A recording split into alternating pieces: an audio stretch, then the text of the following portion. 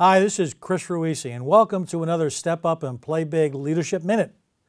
You're cut out to be a leader if you're always looking for a way forward when you encounter obstacles, barriers, or setbacks.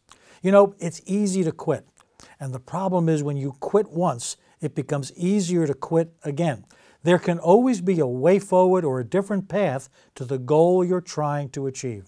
So instead of quitting, instead of giving up, learn to be a master of your circumstances and don't let obstacles or distractions or barriers make you a victim.